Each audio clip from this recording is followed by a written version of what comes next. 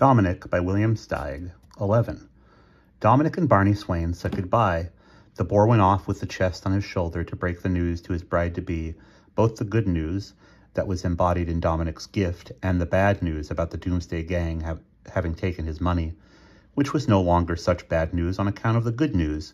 He thought he would tell her the bad news first, so the good news, when he got to it, would make her that much happier, but actually he didn't want to make her feel unhappy even for a little while, so he decided he would just open the chest, show her what was in it, and then explain everything as best he could, trying to make a long story short.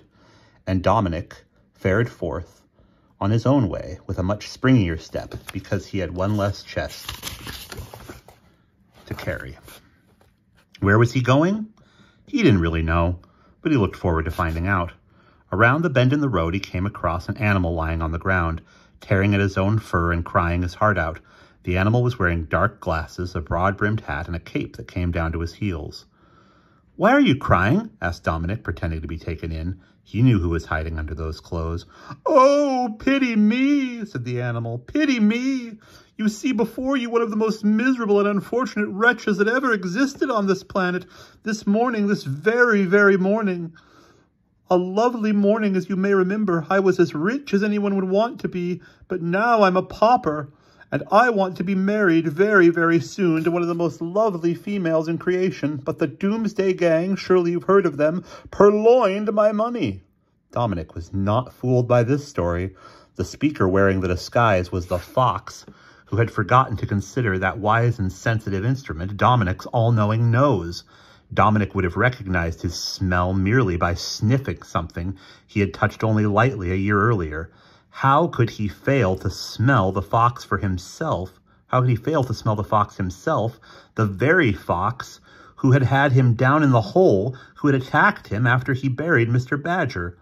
"Oh, you poor creature," said Dominic as he put down his load and removed the bandana he carried on his spear. "You poor, unhappy, ill-treated, miserable, mean, cruel, scheming criminal of a fox! Say your prayers, you scoundrel, for you're about to get what's due you. I have a debt I long to pay." The villainous fox was unarmed, and he knew about Dominic's spear and the way he wielded it. Yelping with fear, he was off like an arrow from the bow, Dominic right after him, spear leveled. But the fox got away. Dominic didn't chase him too far, fearing that some other member or members of the gang might steal the treasure left unguarded. He came back and studiously sniffed the air.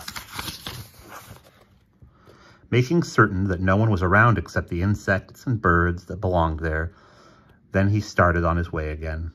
The road now ran alongside a gully where Dominic discovered the rib cage of a large animal that had perished there quite some time ago. It was like a feast laid out for him, and he was ravenous. Despite their age, the ribs tasted good. In fact, age had added a rich, musky tang, which only a connoisseur of bones could properly appreciate. Dominic gnawed rapturously. While the savory bones were receiving his total attention, the fox had recently routed, along with two more members of the Doomsday Gang. Another fox and a ferret was sneaking up to attack him from behind. Dominic was inside the rib cage in a sort of succulent prison, and they might have trapped him there, but when they saw him chewing on the big bones with such ferocious dedication, they were paralyzed with terror. "That dog," the ferret managed to whisper from his dry throat, "is a mighty fearsome creature to have killed so enormous an animal." "Yes," said the fox, "and he may still be hungry. I didn't realize what we were dealing with. It will take more than 3 of us to subdue him." "You said it," said the second fox. "You certainly said it." And they tiptoed off, cautious not to crackle a dry twig or kick a single pebble or make any sound that would distract Dominic from the bones.